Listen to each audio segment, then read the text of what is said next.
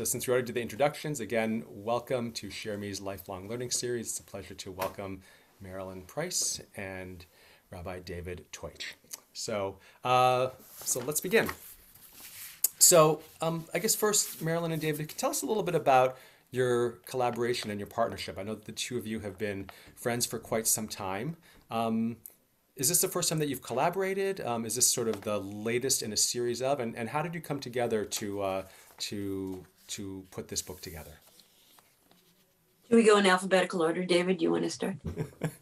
We met in 1980 when I attended my first Reconstructionist convention in Indianapolis. And I've worked for the Reconstructionist movement ever since, though I am a graduate of Hebrew Union College. That's where I was ordained. And Marilyn and her husband Roger have been involved in the Reconstructionist movement for many years. And Marilyn was serving on the board of the Rabbinical College when I was president. So we did a lot of collaborating together in that capacity. But we often have spoken as part of the same program, but we had never worked on a book project together before this one. And it was really Marilyn's idea that we should tackle that. You want to pick up from there? That was really good. I'd just like to say one word of thanks to this community. I visited your community in person on March 6th and 7th in the year 2020. That may sound familiar. And on March 6th, I had lunch with my colleague, David, to celebrate his birthday the next day. And then I thought something was brewing. So I got on the plane and landed in Chicago on March 7th and stayed there for a very long time. So for me, this is like bookends. And I thank you for all coming tonight. I know there's lots of things and we are a little burned by this media because I know how good you look in person. So David left very little out. One of the things we collaborated on a lot of was I have an odd interest in that is I like to raise money for good organizations. So David and I would go around the country and ask people for money, but not to worry, not happening here. The book, we did some other activities together. We worked on projects together, but not a book. David was always busy writing his own books. He edited Kol HaNeshama, the prayer book series, and wrote a variety of things, including the Guide to Jewish Living, what I think like about these 3 really big tomes, and he's now going to go show them to you. In the meantime, I, on the other hand, was writing kids' stories and short stories in a from Aleph Beit book using puppets and a variety of other things, clearly different subjects. We do share a variety of things which brought us together. One is the love of Judaism. And I'm always looking at different ways to teach the beautiful language of Judaism through the everyday, which would be the stories that I tell. So I use props, as you could probably tell, surrounding me, in the form of puppets and objects. And I love to use stories to bring us closer to what some may think are antiquated, but very usable, beautiful blessings. And the truth about the collaboration in that it was my idea isn't exactly accurate. Not David got it exactly right, but it was actually somebody that did. Rabbi Briskin mentioned you, earlier, and that was my brother and I were going to write a book sort of like this. And I didn't want him to retire and not use his great brain. So I asked him if he would like to write a book. And he said, yes, he was going to write a book about how stories come from not just liturgy, from Torah text. That did not happen, although I have notes. And I love the idea of it. So moving forward with that, I asked David while he was, unfortunately for me, in the middle of one of his huge projects. And he said, but wait. And so I did. I'm very patient. And we started to write. And the interesting part about that is that he lives in Philadelphia and I live in Chicago, but we are really good friends. We share a great deal. And so this book was written via the phone, not even on Zoom. This was way before all of that happened, because Zoom was around, but we didn't do FaceTime.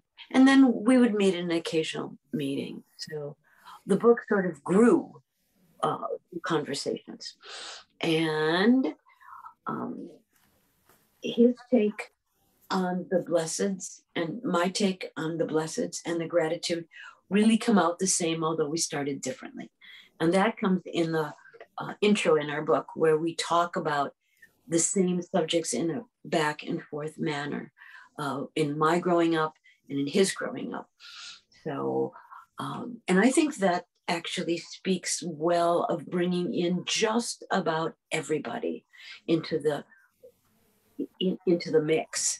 And certainly in these days, when there seems at times that there isn't as much to be grateful for, I love that this book sits on my bedstead, as it does in a lot of people who have it, and they look at it and they find something new in it every day, because just like Torah, things change as the days change, but gratitude is basically always the same. So how'd I do, David?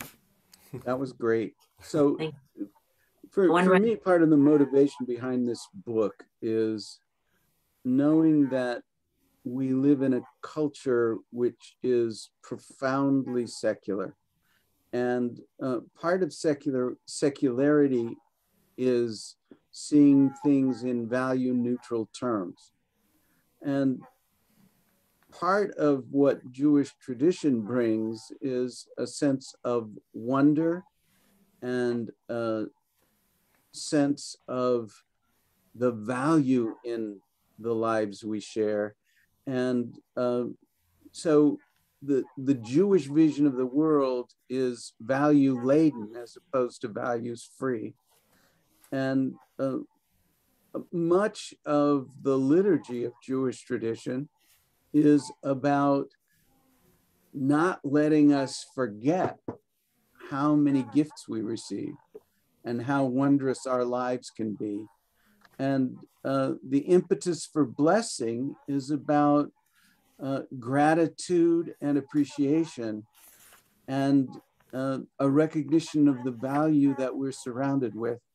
And that is a wonderful antidote to the value-free secularism that we have bombarding us all the time from a variety of sources.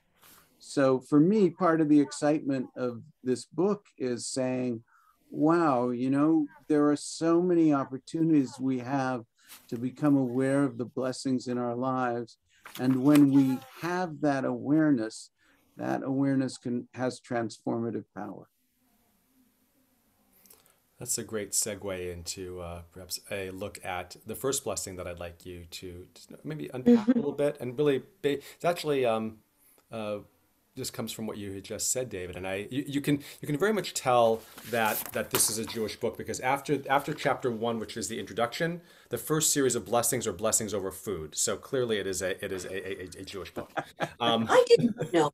There you go. Yes. So, and just so folks recognize, the book contains. I didn't count exactly how many blessings you have in here, but there are there 100, or there are many. Maybe not quite 100, but there are many blessings in here.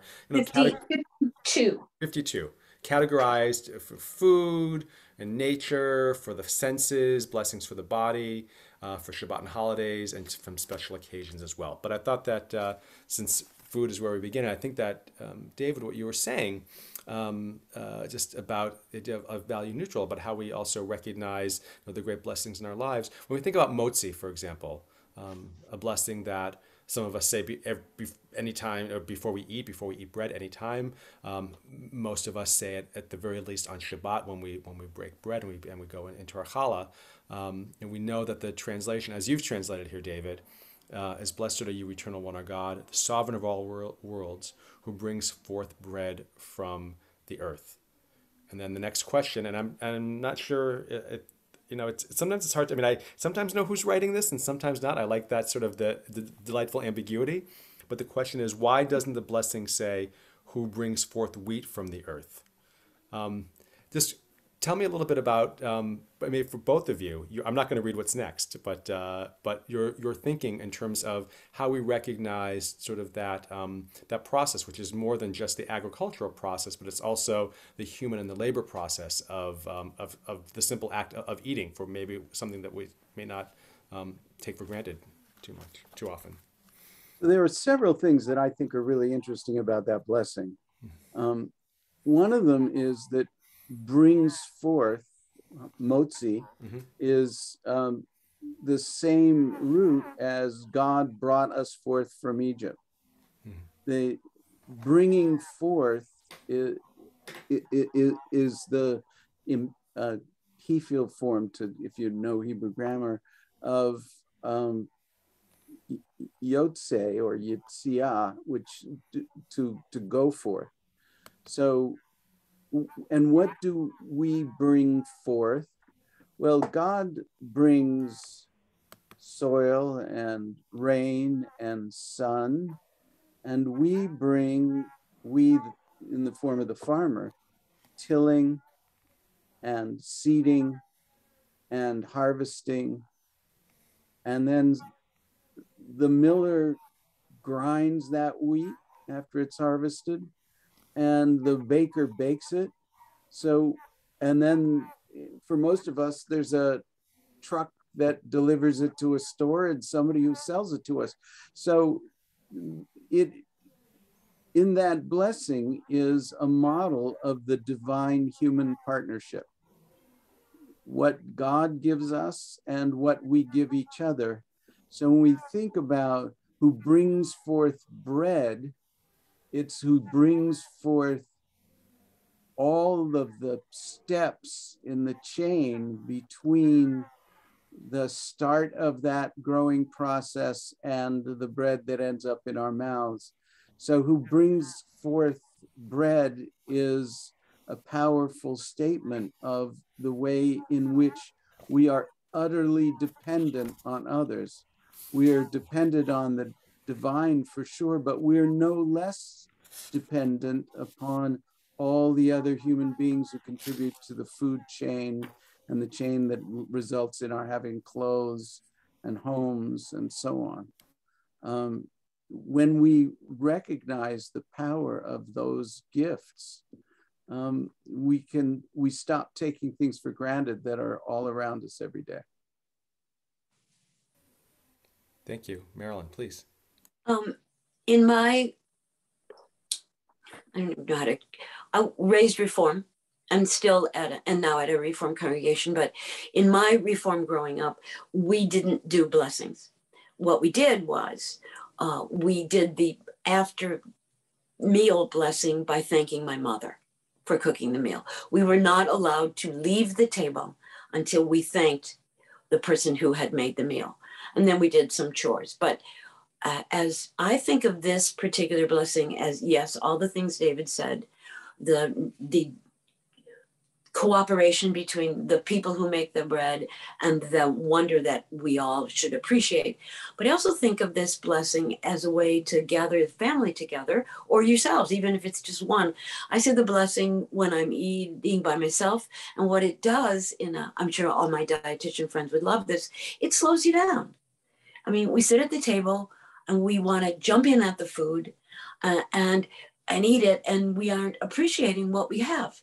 So this particular blessing and all the others, some of the blessings of a diverse food are just lovely blessings because they cover everything.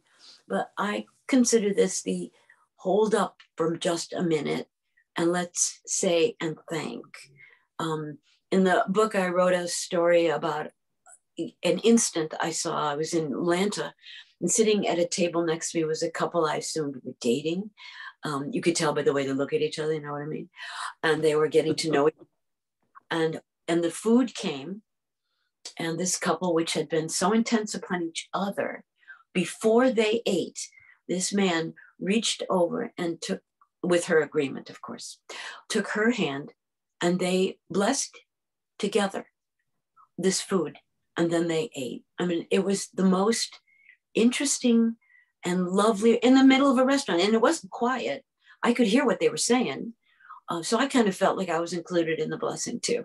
So I strongly recommend, if you can, we've had people ask us, but I don't know the Hebrew. Is it legitimate to say of course it is. You can, learn it. That would be cool. But say something before you jump in at the table. And if you want to even include putting the napkin on your lap, which of course is something I'm still trying to teach my grandchildren. So there's a lot of good reasons to incorporate the blessings of 2,000 years of age, not just to say thanks, to feel grateful, but to become a part of our lives. So one of the rabbis in the Midrash comments that the shortest permissible blessing is, thank you, God. So if you're puzzling about all that Hebrew stuff, thank you, God actually works pretty well. There's a rabbi I go out to lunch with from time to time, and she always just stops when the food comes, and we just are silent for a minute, and that works too. One of the things I learned from David and my brother David was that it's okay to say blessing out loud. And we're in a country where we can do that.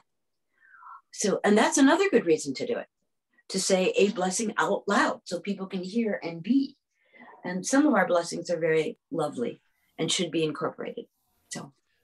And there's a real advantage in using the inherited blessing formula because it covers an enormous amount of ground.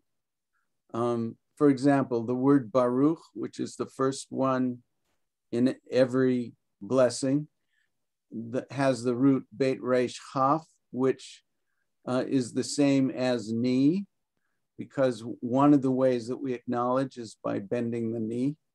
That was much more common among Jews, by the way, before Christians started doing it. And Jews started doing it less because Christians did it more. But to bend the knee is to humble oneself. So that's there. But the other meaning in Baruch is the same as in the modern Hebrew word brecha, which means a spring or a pool. And in the world of desert lands where water is precious, to say that God is Baruch is a way of saying God is the wellspring of life. So we humble ourselves before the wellspring of life just in the word Baruch. And we then say Atah, which is a way of saying this blessing comes from beyond me. You bring it to me. The you means I am not responsible for all the good that comes to me. It's a gift to me. Adonai, Eloheinu, our God, because every time you say a blessing, you acknowledge that you're not just there as an individual, you're there as part of a community. You say our God because you know that saying the blessing is also a way of binding you to everyone else who says that blessing formula. Melech HaOlam, or Ruach HaOlam, the ruler of the universe, or the inspirator of the universe, the one that gives the universe its capacity to function as one. Melech HaOlam, ruler of the world. And then you go on to say the particular part for that blessing. So when you don't rattle those words off as if they were insignificant, you actually re-encounter a whole worldview in those first few words. No one ever explained that to me growing up. They just made me memorize blessings. And so I was quite surprised when I finally got around to poking at each word to find that there was a lot more in them than the translation in a prayer book really gives much of a hint of.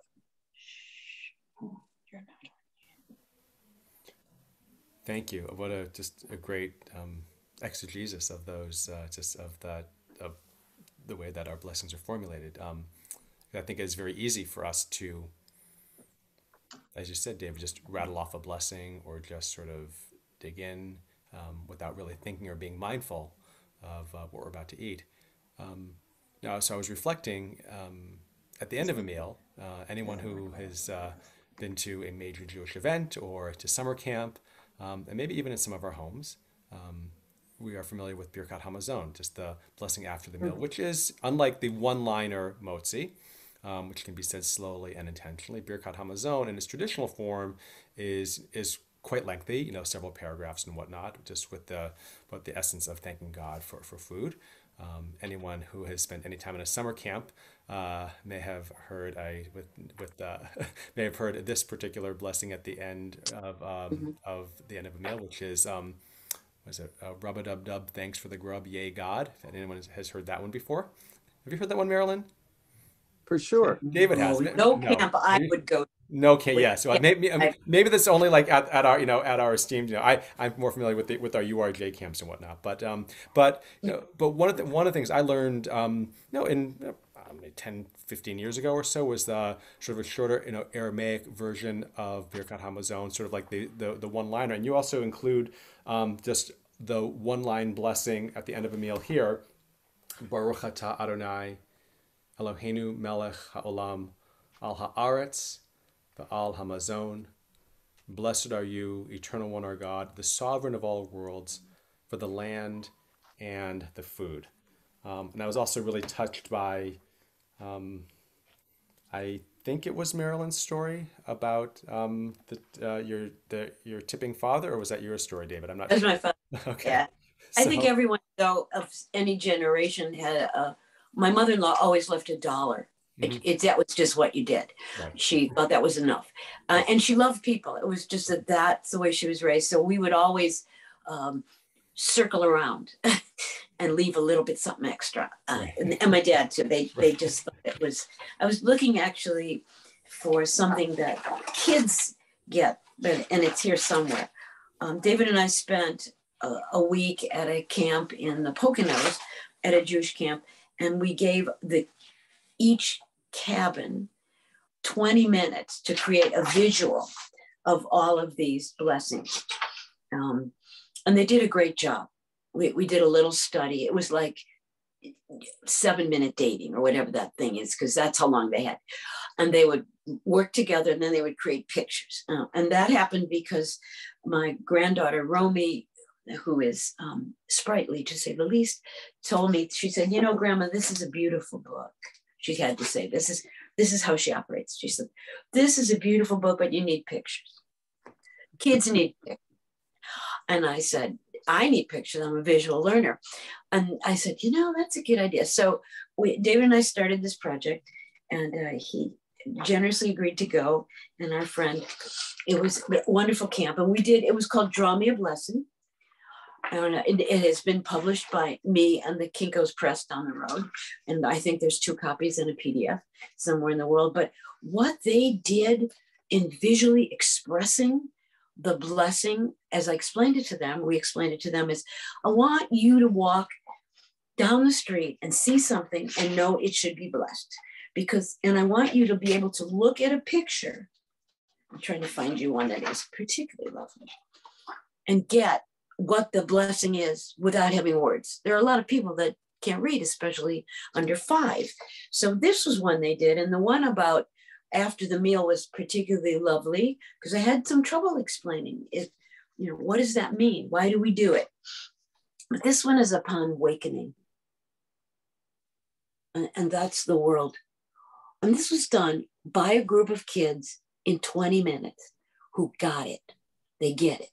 And they got it because they get how to visualize things. And adults do too. I've done this with adults as well. It's a wonderful project. I'd be happy to share with your school. So some of these just lend themselves to such vision. And the one in food, of course, who doesn't like eating? And who isn't usually, when you take a minute or two, if any of you have flown lately, the snacks are minimal at best. and you have to eat, put your mask back on. I flew today, and it's not that I eat a lot on a plane, but just knowing that you might get a cup of coffee and lower your mask, sip, put your mask up, and you're grateful. I was grateful for that coffee. I hadn't had any. So, but the concept of all that we need to go through and be grateful that a scientist is out there to make way for us to be able to do the things that we used to do. And I don't know if yet, Rabbi Tuesch, anyone has thought about we could use the blessing on seeing a wise person when you encounter someone who has helped us in these times. So maybe we could, put one together. Anyone out there want to try? What you said, Chuck, about grace after meals reminded me of one of my favorite pieces of Talmud. The rabbis asked the question, what kind of grace after meals do you say if brigands are breaking in your front door and you have to run out the back? And of course, the language of the Talmud is Aramaic. And so they come up with a one-liner, Brich Rachamana Malka da Alma Mare da Hai Pita. Brich Rachamana, that's blessed is the merciful one. Malka de Alma, that's Melech HaOlam, ruler of the world. Mare de Hai Pita, the provider of the food of life. Pita, that's a word you probably know. And that's actually been set to music. So if you're looking for another short Birkat Hamazon, that one works great. Right, and that's that's one that I think I first learned that. I want to say it might have been at an Institute for Jewish Spirituality conference that I was at, which is I think it was very popular within those circles, and I think that my own experience with blessings has been, especially when it comes to some of the daily liturgy, is sometimes shorter but repetitive.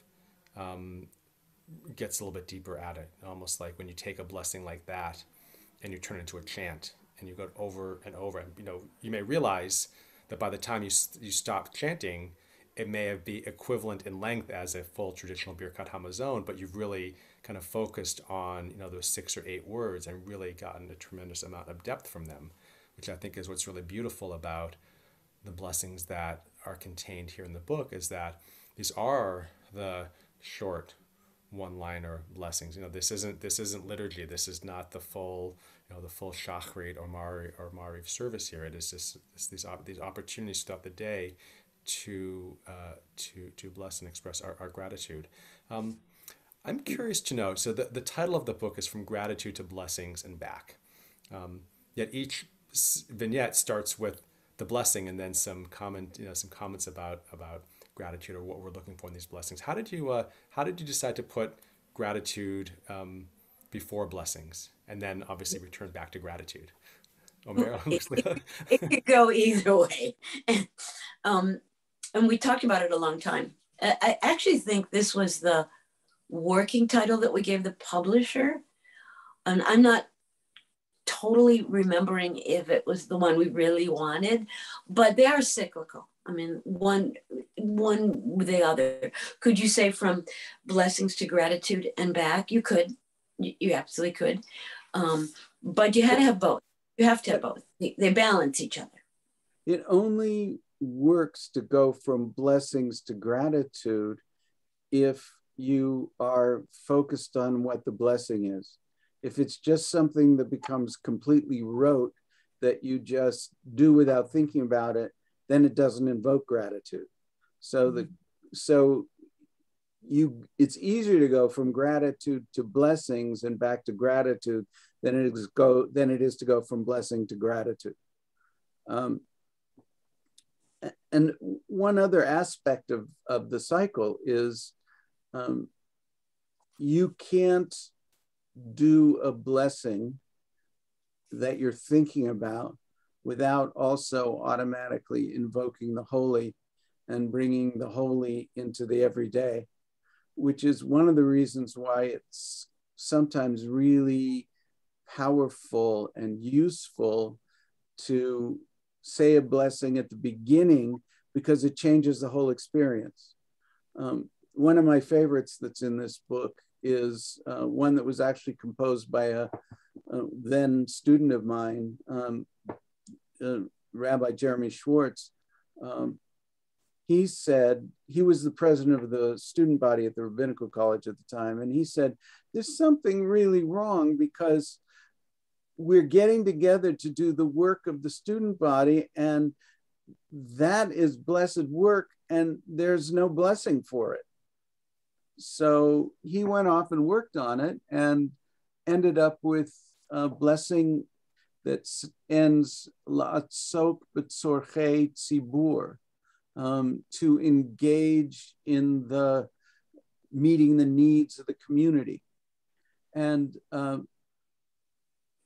it can be really transformative to say that blessing at the beginning of a committee meeting or at the beginning of a board meeting, because it reminds people that the work that you're doing, even if it's something as mundane as deciding on the color scheme for a fundraiser, that the work you're doing is holy work. And when we remember it's holy work, we also treat each other differently during a meeting, and that's worthwhile also as well.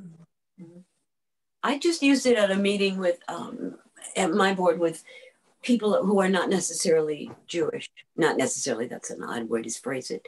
And it made a tremendous difference. It wasn't that I knew it was going to be a pleasant, lovely meeting, but it was also the first time we met in 2 years.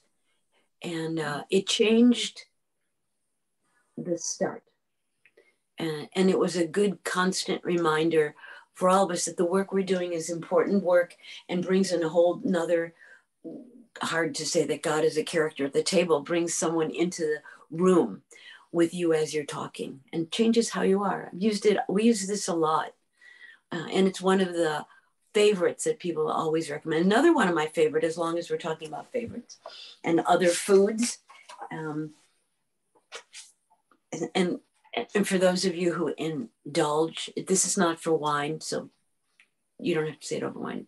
And this is not a blessing of the standard blessings, but I'm going to say it because I like it a lot. Also written by, some blessings deserve their own blessings. The standard ones never seem to do, like fresh sheets or chocolate milk or taking a ride through a car wash on a sunny afternoon so it won't rain on the clean car, or a cup of coffee standing alert in a cheerful mug greeting me at breakfast, or a glass of iced coffee with the milk sliding between the cubes like white banners against the dark sky, or a cup of decaf with cream and sugar after dinner, rich enough to replace dessert, but kind enough to let me sleep. Some things, not everything, but some things deserve their own blessings, like strong coffee, fresh bagels, homemade jam, preferably fig, and you. That was written by Rabbi Louis John Aaron, who writes lovely poetry, but coffee for me is a blessing. And that would be said, by the way, it doesn't need its own blessing. So having just said that, it would be other foods and beverages have their own blessing. Thank you. So a lot of people, I think, a lot of people that I encounter sometimes have a hard time with the idea of a traditional blessing, of saying Baruch Atah Adonai, of sort of that which is fixed. Yet I always encourage folks, I know you do as well in the book, to find your own blessing, to create your own. Tell us the process that you go through in crafting your own blessings. Much like what you just shared with us, Marilyn, there is a blessing for other miscellaneous foods, the traditional blessing, but there are ways that we can also create our own blessings as well. And how do we encourage people to do that? And what's sort of the, either like the methodology that one might use to encourage people to write, craft, say it, write it out loud, say it out loud, simply say it to oneself to help really invoke a greater sense of sanctity and meaning in the everyday work that we're doing. The first thing I would say about that is some people don't like saying Baruch Atah, blessed are you, and there's no reason why they have to. Marcia Falk, who's a wonderful poet, did an Amidah for me when I was starting to work on the prayer book process in the 1980s. And that actually became the model for her book of blessings.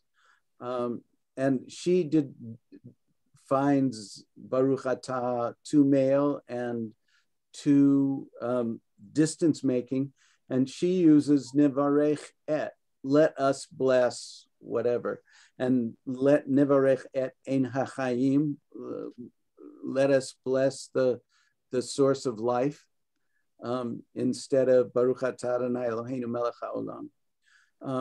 It's worth noting that all the Hebrew blessings can be divided into two categories.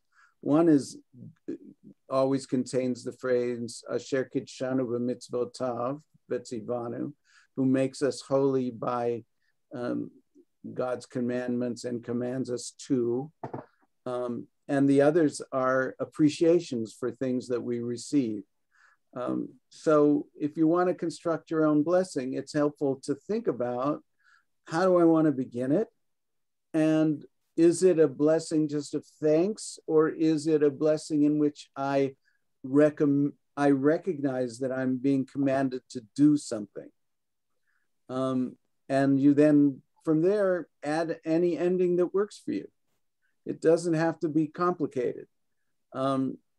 Keep in mind that the rabbis all along said, thanks God counts as a blessing. So what language should it be in? Well, I really like using the inherited Hebrew formula, but you could recite that 6-line Hebrew formula, or 6-word rather, Baruch atah Adonai Eloheinu melech haolam, and then switch to English to say what you want to say. Or you could do the whole thing in English. Blessings are for the person who says them and for the people who hear them. And whatever works is a good blessing. Thank you. Let's go back a little bit. I have a degree in art, and then I ran an art camp. And the reason we started the camp was because kids were no longer learning how to use material to draw. They didn't know the fundamentals. So I kind of equate it this way. I don't think you can start to draw unless you know how to hold a pencil.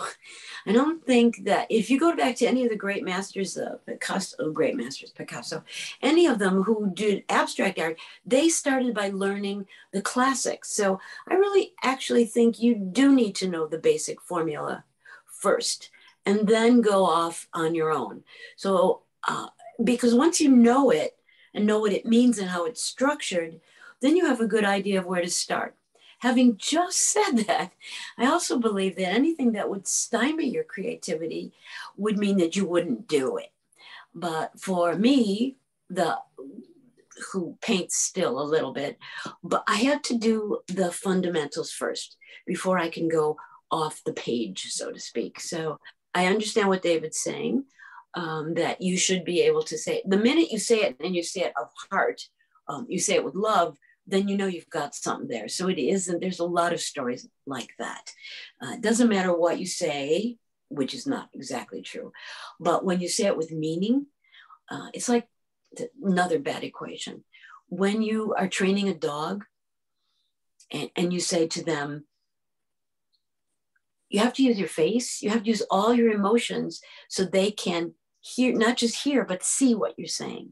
So there's a very strong fundamental thing we need to know before we can be creative, I think. I'm noticing that a number of people along the way have been raising their hands, yeah. So maybe we should give them a chance to jump rather in. than just babble. Oh, it's silly. Chuck, you're muted. Sorry, I apologize. There you go. So, if anyone has a question to ask, best bet would be to use the raise hand feature. That way you'll come to the front of the screen. But I see Harriet also, she is at the front of my screen anyway. So Harriet, would you like to have a question or comment? I do a meditation on Wednesday afternoons and in California. and what we do is something creative pretty much, although the basics are always there. The mindfulness and the breathing is always there, just like the prayers are always there. And I guess because Thanksgiving is coming along, we wanted to incorporate the idea of being grateful and the idea of the blessing of, you know, being at peace and being in community, because there are about 30 women that do this. Oh, well, we have 2 men, but a lot of women. So what we did this week is we decided we were going to say what we were grateful for in conveniences. In other words, we have dishwashers and we have stoves that we don't have to, you know, start a fire with, you know, to make it cook our meals. The conveniences such as those are what we said in very practical terms, what we were grateful for, because it would make our Thanksgiving dinner a lot simpler. Mm-hmm. And then, of course, we talked about other things. But you know what? The response about the conveniences had a greater response than when we were talking about family and community. Just saying it. Okay. Barbara, you were going to say something, I think. Yes, I was. Thank you very much, David. A couple of things came to my mind as the two of you were speaking, and that was many of the TV shows, when a Christian family sits down, they all say grace. Unless, and you can correct me if I'm wrong, I can't remember any show where there is a Jewish family where they sit down and they say a blessing before their meal. Not on TV, okay? I feel grateful all the time, I'm being honest. I don't verbally say what I am grateful for, but I am grateful every day for everything that I have. And when we are together as a large family, which of course for the last year and a half we weren't able to do, we will say the blessings, you know, at holiday. And as Harriet was saying, with Thanksgiving coming, we always start our dinner with, you know, passing it around the table saying, you know, what are you thankful for? And I just think that we as Jewish people come up short, you know, with expressing our gratitude. I agree with everything you said. I don't know that there is a regular Jewish family show like Leave It to Beaver and Father Knows Best, but there have been some programs where they're gathered around. There's actually been some cartoon shows where they're gathered around and they say blessing. They say the blessing. Mm-hmm. So someday maybe, yeah. And I don't know. The only one I know that has I don't know if what was that one that was on? It was either Amazon. It was very popular. It's probably still on. If they said a blessing at any time, the unorthodox did. Oh, the right. Unorthodox did, but yeah. You know, there we're talking about a religious community, right? You know, I mean, certainly they're not doing it on the Goldbergs. No. You mean the Goldbergs from when I was a kid? No, not those Goldbergs when we were a kid, or the Goldbergs of today either. The kinds of Jews who end up in Hollywood tend to be extremely secular. So they are really not representative of the Jewish community as a whole. And I think that's why we have that issue. I love the shows like NYPD Blue that show a Catholic family blessing on a regular basis. And that should be us, because our tradition tells us that it's a critical part of who we are. One of the characteristics of Jewish prayer is that it spends vastly more time on gratitude and on wonder than it does on asking for anything. And it's problem of the current American Jewish community that we've lost that connection. And it's one of the reasons why Marilyn and I wanted to do this book. Well, I definitely am going to get the book, because one of the other things is, if I can say something, is Rabbi brought up about the Jewish camps. And my grandchildren over the years have attended Camp Harlem and always come home. And my granddaughter aspires, who knows if it'll happen, to someday be a cantor. But they come home gung-ho, you know, we're going to say the prayer.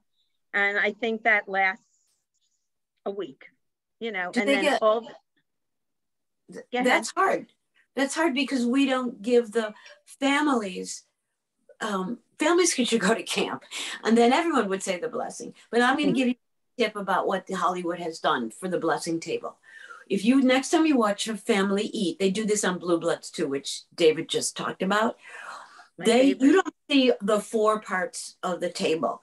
There's always a place for the audience so that you can sit at the table.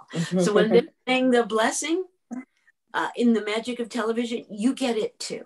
So remember, it started. I think very often too, Marilyn, is that in today's world, everybody is just so busy to grab something to eat, whether it's as a family or, you know, this child's running that way and this one's running the other way, that the time is not taken, you know, to do that. Okay, I get it. And that's why it's, even when you can gather them together, we did that. You know, Dad came home at 5:15, the dinner was on the table, we ate together, blah, blah, blah, blah, blah. When fortunately we didn't know enough of the blessing to take time, but we were together as a family. What a great opportunity. Even if you do it once a week and it doesn't happen to be on Shabbat. What is Thursday night pizza, whatever. We take those beautiful words, and however we phrase them, whether we know them or not, and say them, and then start to use the other ones. The other ones are to say, I don't know how it's been out where you all live. Y'all, this has been the most spectacular fall I have seen. Gorgeous. And I expect it. So there are blessings for all of those things. The trees, the sky. Tomorrow night, we're going to have a red moon. And there is a blessing for the sky. Tonight. Tonight after 1. Yeah, after 1 o'clock in the morning, we're going to have a partial. You know what? 12 o'clock Central. 12 o'clock Central. You tell me about it. Okay. So my daughter has 2-year-old twins. And even before they arrived, she and her husband always started dinner by each offering something they were grateful for. And to my great fascination, now these 2-year-old twins participate. I'm grateful for school. I'm grateful for my mommy and daddy, or whatever happens to spring into their minds that day. Kids are never too young to participate in that. And part of the challenge is getting parents to take responsibility for making that a daily event. And it has remarkable power. I think part of it is also in the terminology that we use, because I think that a lot of contemporary Jews have difficulty with the idea of prayer or of thanking God or blessing God. And I'm wondering if we frame it differently, if we talk about how do we share our gratitude. I mean, I think everyone kind of gets around gratitude. I can't imagine, I imagine that most of our Thanksgiving tables this year will begin with people going around sharing what they're grateful for. And the first thing on people's minds, of course, this year, we are grateful for simply being together because we weren't together last year by and large. But imagine if we did that every Shabbat, kind of reflecting on the week that was, or even every day. And if we were able to even use the traditional Hebrew and create our own, just think just how rich that could be. As you were talking before, I was reminded of a story that I heard Rabbi David Stern share. I think it was at a recent biennial, whenever they used to have these URJ biennials with like 5,000 people gathered in one room. Mhm. May that come back again. And he was telling a story of, how his father, Jack Stern of blessed memory, was a prominent rabbi, and whenever they had a scholar in residence or someone, they would actually have a nice Shabbat dinner, bring out the china, sit in the dining room, and everything like that. And one Shabbat, I think, as Rabbi Jack Stern asks, I'm not sure if it was Rabbi David Stern or other child. So tell us, David, when do we say motzi? And his comment was, whenever we have company. Thought that was, and it was. I mean, it was the beautiful start to an extraordinary, not speech. I guess a speech that he comments that he shared with the plenary. But it was one of these things where, sort of, maybe in their house, maybe, motzi wasn't said every day, and some do, some don't, some say it to themselves, some say it with their family, but we do have a great opportunity for that. I want to ask just a question, because Marilyn, you started talking about this beautiful fall that we are experiencing in this and whatnot, the colors and everything this year. What's it like? Maybe both of you can share a little bit. What's it like for you to just take a walk outside with this idea of gratitude and blessings on your mind? Because you have an entire section here, obviously, that shares blessings for wonders of nature, whether it's for the trees or rainbows or oceans or seeing the leaves change or whatever it may be. How do you manage to be in nature and be present with your environment, and also find the opportunity to share blessings as well? Actually, I think it's easier. Yes. Because that there you are, and there is something outside of you. Truly, nothing is more outside of you than nature. And there you are, walking amongst all these things that you can't possibly understand. At least I don't understand. And for me, it's almost impossible not to be totally grateful for. I'm not crazy about the wind and the snow, but I do know they're part of what we need to be a fully functioning society and to live in a healthy world. So I'm grateful for the water I get to drink. And we had 6 weeks without rain, dancing in the street when it started to rain. And so for me, it's almost impossible not to walk amongst, and I do walk every day. And speaking of that, because I've been home since I got to see you guys last, don't feel sorry for me. I have been out and about. But what I have also noted when I am out and about are people I hadn't seen before that have lived here as long as I have. And for that, I'm extremely grateful for finding things out about me and my surroundings that I did not know before. So when you go out looking, you're generally going to find it. And that has to do with having an open mind and a closed mind. But that's another topic.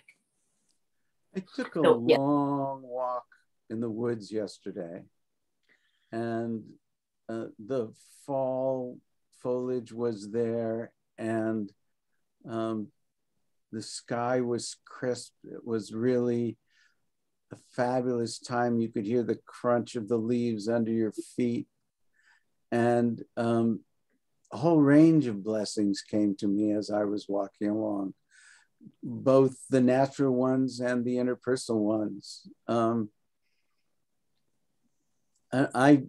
It's one of the ways you feel divinity enclosing around you and holding you.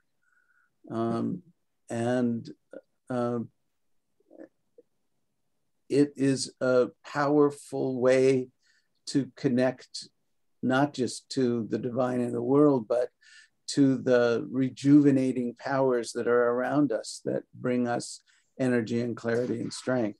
So to be aware of all that, and add the words of blessing to make yourself underline it and be conscious of it, is a great gift to yourself. Mm-hmm.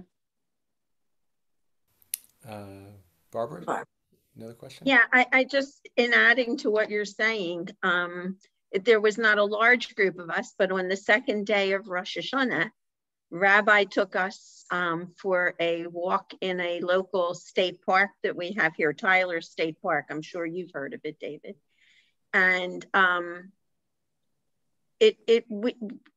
this is why I say we don't always say it, but Rabbi had us stop at one point and listen to the sounds that we heard. And we heard, you know, the leaves as they were, you know, it wasn't fall yet, but the crunch as we walked, and the sounds of the birds, and, you know, the airplane flying, and all the things that when we're walking through the park and we're busy talking to one another, we don't hear that. And with the fact that we made it through on the trail that we took, we were all very grateful, including Rabbi Briskin. It was quite the challenge, more so than we had expected, because it came after the flooding.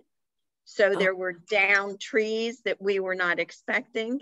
And I think we all expressed the fact that we were grateful, you know, but here again, you don't do that I think it on a daily basis. You know, I truly do think it on a daily basis. I am grateful for every day and everything that we have. You know, we just, I think we just have to learn how to express it more. I took, at another camp, I took the kids on families actually, on a blessings treasure hunt. So we stopped every time we saw something that had a blessing attached to it. And that made them aware of all the things that they're not normally aware of. So there is lots of different ways to do that, but I'll go back to my original. We chose to use the blessings that were already in place rather than create. There's only 2 blessings in this volume that are new ones, and they're also built on the same standard format on purpose to make them a part of the vocabulary again. And a lot of them are used in the morning blessings, or that were created for the blessings you say at home that have been moved into the sanctuary. So they're forgotten kind of too. The ones that we say when we wake up, to thank God for the ability to see, they're just an astonishing array that we have forgotten about. And I want people to understand, David and I both want people to understand that it's not just about us. We tend to be, myself included, self-centered. And we need to be somewhat self-centered so we can survive. But we also need to open ourselves up, not just to other people, but to the possibilities of being included in this great, amazing place that we were coincidentally dropped in on. So I ask people to think about starting by doing 5 blessings a day. 5 blessings is not too strenuous. You can say when you get up, you can say one with each of your meals. You can say one after your meals. You can say one when you see something remarkable. 5 blessings a day is a good place to start, and then you build up from there. And the adding of blessings and growing the number of them does have a remarkable impact on your life. 2 that I always say every day are the blessing for clothing when I get dressed. It's really easy to take for granted all the clothes in our closets, because anything that becomes routine is something that quickly becomes taken for granted. So being conscious every morning as I'm putting on a shirt that it's remarkable that this garment is here for me,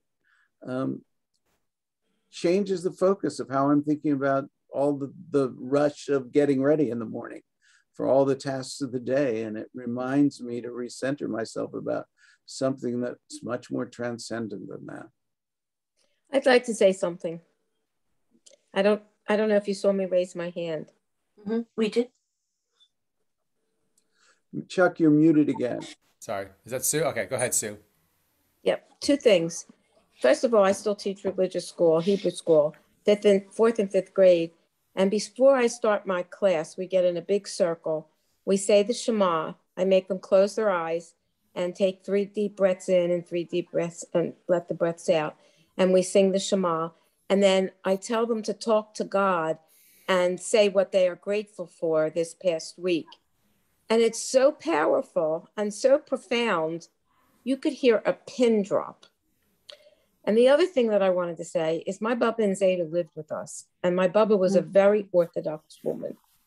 So for many, many decades now, I am saying Moda Ani every morning of my life because that's what she taught me.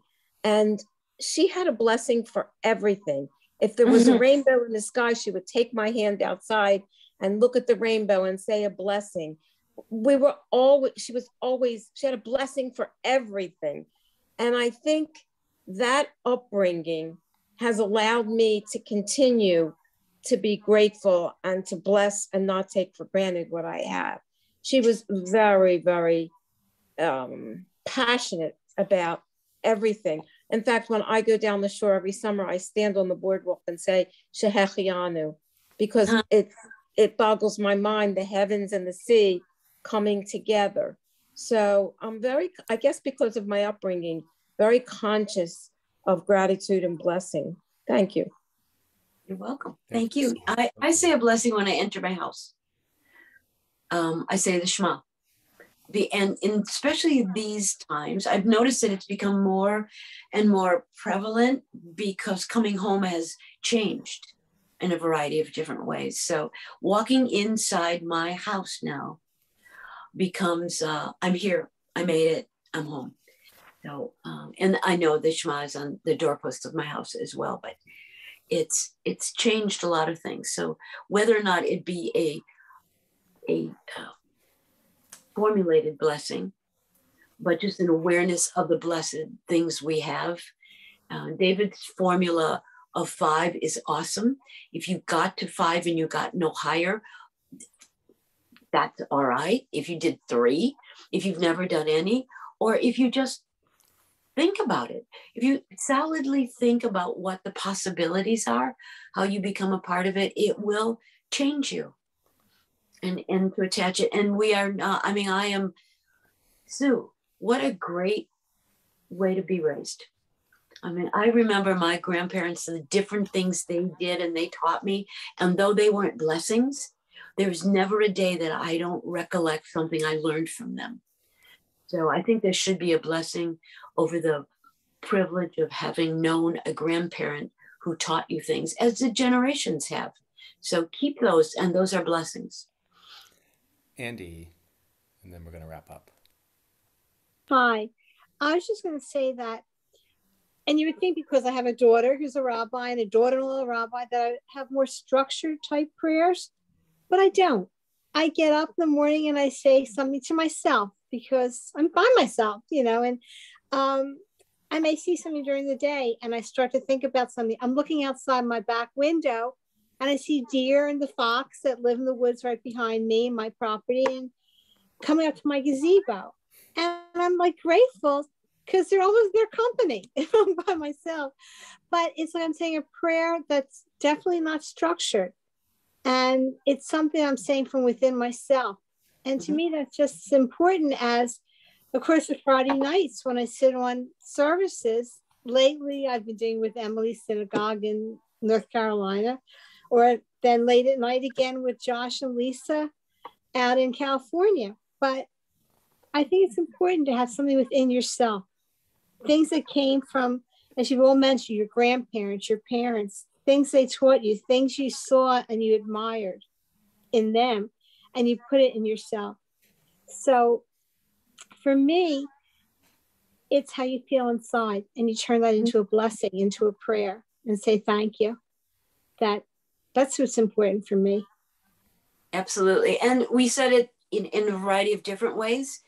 The spirit in which you say it, when people say blessings rotely, you just get used to saying them, but you really don't take the time to understand the empathy that they need to be said with, then it doesn't mean anything. So yours do. and blessings on you. Yeah. The other thing that raises for me is what happens when we really are immersed in gratitude, which is it provides the volition, the energy, the commitment to pay it forward. So real gratitude is illustrated by our willingness to give to others and to try to improve our world. So when we think about working on gratitude, it's not just because it enriches our spiritual lives, though it does do that, and not just because it builds community, though it does that as well, but because it provides the motive energy for all the different kinds of gemilut chesed, deeds of loving kindness, tikkun olam, improving the world. A community full of blessings and gratitude is a community that joyfully does the work of making the world a better place. Amen. Amen. So I want to just begin to wrap it up, and just a reflection on something that you said, Andy. Thinking of whether it's the fixed blessings or the blessings in our mind, there's a great power in the practice of actually articulating the words, saying them out loud, even if you are by yourself, of that conversation with God, of just hearing your own voice say it, which I think deepens that sense of blessing that we can offer, and expressing our gratitude throughout the day. Just being able to walk through the world with this great sense of awe and wonder of this amazing gift that we've been given, that we all too often take for granted, or maybe reduce to sort of like the scientific elements that put everything together.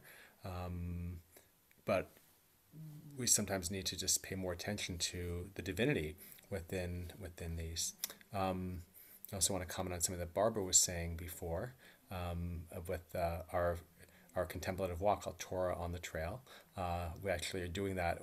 We do it not quite as regularly as I used to do it, but we actually have one coming up this particular Shabbat at 8:30. So if you want a little shameless plug, if you want to join me and others at 8:30 at Tyler State Park for this, for a different way of connecting with Shabbat, outside of the sanctuary, but really, in nature, as really focus on some of these blessings and bring in some of these principles here. And the last thing I would do, I think that we began with blessing, and I think it's also appropriate to end with blessing. So I'm actually going to, I think we began with the first or second blessing in the book. I'm actually going to the very last one here. Upon recognizing the spiritual and moral light within oneself or others. Baruch atah Adonai, Eloheinu melech haolam, she'asani b'tzalmo. Blessed are you, Eternal One, our God, the Sovereign of all worlds, who has made me in your image.